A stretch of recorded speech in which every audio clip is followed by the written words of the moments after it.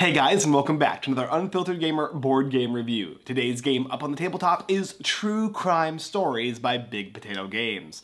This is a game that plays one or more players. It is a true crime detective story game, and it comes with 3 different cases. You can play each case for about an hour, maybe an hour and a half, and it's for ages, I'd say probably like 13 and up. In the game True Crime Stories, you're getting 3 cases, each individually packaged inside the game box with their own story based on the U.S. Postal Service investigation team and the cases that they have solved. You'll go and start on the first case, move to the second, and then the third. And this game, as long as you use paper and pencil and don't write on stuff, can be passed on afterwards. This is not really an escape room game. This is more of a detective style game, linking one clue to another clue, attaching pieces of evidence, and of course utilizing not only what has come in this box here, but also your email address, perhaps a website, and more. This game here is all about getting your true crime detective brain going in and solving these actual cases with different character names, like places and events and names have changed, but all the cases are based on real life historical events utilizing the U.S. Postal Service in some way, shape, or form. Are you ready to solve the case and go back in time and figure out what happened in these 3 unique cases in the game True Crime Stories? Let's find out and how to set the game up, how to play, and of course, my review. To play the game, the first thing that you're going to do is take out all the stuff in the box. There's quite a few things in the box that you'll be getting, but the main thing are 3 different envelopes. They're basically large case files that are going to have the classified icon on there, and then the name and the number, and of course the difficulty. These range in difficulty from 1 star being the easiest to 3, and then finally a big one, case 3, is going to be 4 stars. You'll just go ahead and set aside the other 2 cases and start with this one here, the Society of the Black Hand. You're going to set aside anything that says do not open or classified, and you're just going to have whatever is inside this envelope here. Now before you start, you're going to actually take a look at this basically the rules for the game. It's very simple though. You're going to use the clues and evidence inside the case files to figure out what happened. And it's going to kind of take you on a step-by-step basis as you solve these different crimes here. When you open up this case file, you're going to be getting a number of different pieces of paper, your mission, as well as maybe some additional files that are locked until you can solve whatever it is they ask you to solve here. There's a website and an email address that you'll be using to send answers in order to gain new information that will hopefully allow you to unlock new pieces of the puzzle to eventually allow you to solve the case. There's no real how many times you can try this. You can kind of like guess and check. There is a way in which you can use clues in order to kind of gain a little bit more understanding if you're missing something. So it will like direct you through the game as you go. It's also going to have a story. It's going to have unique different types of resources that you can utilize, and everything is pretty much drawn out for you, but you have to try and solve the puzzle. This is basically a case that, and this is the only one I'm going to kind of spoil, and not really spoil, I won't tell you exactly the ending or whatnot, but the idea is somebody is using the post office in order to blackmail people. This is one of the first crime rings that has been solved through the U.S. Postal Service. This is a true story with names changed, but you are attempting to figure out who among these vendors is the perpetrator, as well as is this an international crime ring, that kind of thing. This is the Black Hand Society, and they go around trying to take money from other people in the area that are also vendors themselves. And you're going to go ahead and help this guy named John Amicon, who is the Banana King, as well as Robbie Watts, who is the post office guy, who's going to give you his information, as well as you'll have ledgers of all this kind of stuff, and you'll slowly, piece by piece, figure out the puzzle, thusly allowing you to unlock new pieces of the puzzle. Different things might pop up into the game, like a matchbox, for instance, or perhaps different mug shots of the different bad guys.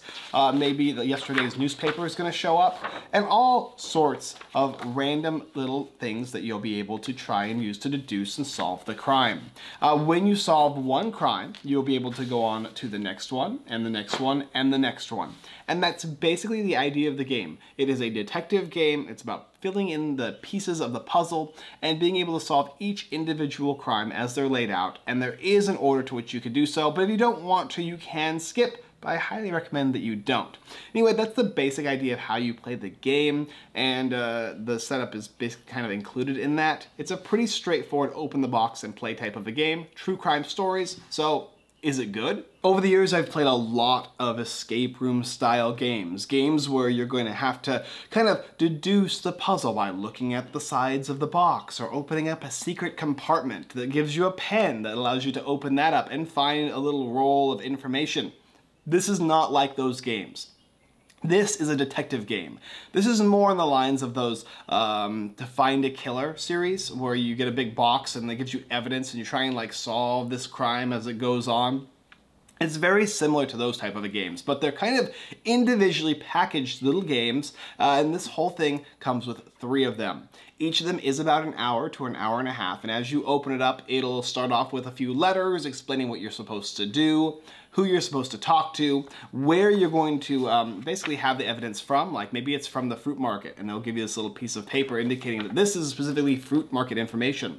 Or the Pinkerton Agency, when it explains, this is the Pinkerton Agency, this is the information they got from these people, and here's how they acquired it, that kind of thing. And you are a detective from the US Postal Service. You feel like you are as well. You are attempting to solve crimes via the mail. People often send things throughout the mail that aren't the greatest things, and you have to try and figure out where they came, how long it took to get there, and who could have sent it when based on their alibis and whatnot. And this game does a great job of that. The quality of the game is excellent. You are, of course, getting mainly paper and like different types of paper, obviously, whether it be newspaper clippings or photographs or whatnot. But as opposed to some of those other games where you're getting like a bunch of different things, whether it be like, I don't know, the last one I had like a bandana, it had like a whistle and a key and all that kind of stuff, or a lock. This is specifically like documentation, which is what you would be using to solve a case like this. Now, because they can't exactly like create the events from like the 1900s or whatever, what they ended up doing was attaching an email so that you can kind of converse back and forth with the detective agency to try and determine, okay, is this right, is this wrong, here's the evidence, which ones of these connect. And so you kind of have this back and forth, which has this like digital element to it, but it still feels like you're playing the case from way back when, and it does a great job of that. I like the artwork to the game. I feel like it definitely represents the time. I like the fact that the game doesn't take too long. And of course, I like the idea of being able to move on from one piece of evidence to the next. The clues are very detailed. When I played the first one, you can actually watch a video. I have a live stream that we did the other day of just the first one here. We ended up doing 2 of them so far. But when we did that, it took us quite a bit of time for the first one, as far as the challenge level goes. Now, I don't necessarily know if it's 1, 3, and 4. That might kind of be off. These are probably like 3, 3, and 4, or 3, I don't know exactly. But they're not, this one's not super easy. This is actually quite a bit of thinking. And maybe I'm just missing something, or we missed one thing, me and Callie, as we were going through it. But it definitely is challenging. Putting pieces and like places and timing and all that kind of stuff together to formulate like opinions. Not being, if you miss a certain piece of data, it can slow you down, and you have to kind of retrace and go back. And you do use all the evidence from previous envelopes in order to kind of connect with the new ones that have now been opened. It does a great job of being a detective game. You're feeling like you're slowly solving the case. Wherever the pieces don't match, or where they do match, is how you're going to kind of solve who did what and when and where, and what information that you have available to you. It is really, really great. I love detective games that make you immersed in the game itself, make you remember the game long afterwards, and this one here, specifically the first one, is one I'm going to remember for quite some time, because it's not only just based on the story itself, but the fact that it was based on real events and something that happened a while ago that I got to kind of participate in, to understand exactly what it's like to be a detective in kind of this like through the mail type of investigation thing that I didn't even know actually existed. I mean, I knew that the cops investigated the mail, but I didn't know there was a specific division that does that. Although I did watch Catch Me If You Can, and I know that there is people who check, like, I guess I kind of knew that, but I had never like seen the process done other than, I guess, in that specific movie. And being able to kind of put myself into that role feels really, really good.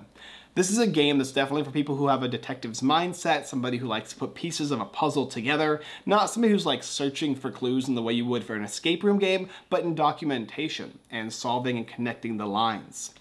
People who like escape rooms will probably like this game as well. It has kind of a connection to those type of games. The fact that you can pass this on to somebody else is great, and the fact that you can play with a lot of people. People can scour through the evidence, you can play just by yourself, and it feels very immersive. Overall, True Crime Stories is an excellent little game by Big Potato Games. It's one of their more larger in-depth versions of some games I've seen, because they mainly do party games, but this one is a ton of fun, and I do highly recommend it for those of you who like that type of thing. Do know, though, that it is challenging, and if you miss stuff, you'll have to go back. And we, on the occasion, did miss stuff. We couldn't really figure out certain aspects to this or that, and so we had to get a bunch of clues, and we got stumped on some parts. Now, just because it made us stumped, that doesn't mean I think it's good or bad, because it might be I missed something, or she missed something, or maybe we didn't understand it, like, personally, it wasn't as clear, but maybe that's kind of the point. So I think it's kind of going to be based on you as you play the game, and maybe even if you have played this game, you can let me know in the comment section below. Was it super easy for you and me and her just missed some stuff in that playthrough? I don't know, but it doesn't matter, because overall we had a lot of fun, and I think you will too. Thank you guys for watching another Unfiltered Gamer board game review for the game True Crime Stories by Big Potato Games. If you're interested, there's a link down below in the description where you can go ahead and pick this game up. And if you're as characteristically good at these games as I am, you will have gotten your wonderful detective agency bag, my postal inspector, United States Service Postal Inspector badge. You'll earn that. So yeah, you can have, there's a link down below. Okay, there's also a website, unfilteredgamer.com, blog posts, giveaways, Kickstarter lists, and more. If you want, and you have not done so already, and you think we've earned it, there is a subscribe button. Yeah.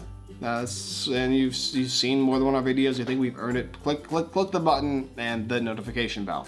Alright guys, I'm apparently zoning out, so as always, I look forward to making sure you don't put anything bad in the mail next time.